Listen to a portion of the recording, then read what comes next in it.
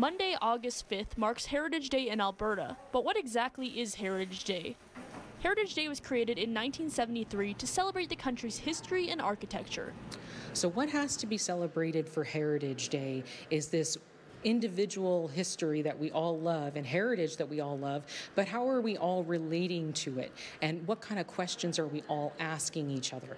And how involved is each individual getting involved in everybody's history and everybody's heritage and how it's being transmitted? Maylee says now the idea of heritage is shifting and becoming more diverse and inclusive. So historically, people have really focused on just one aspect.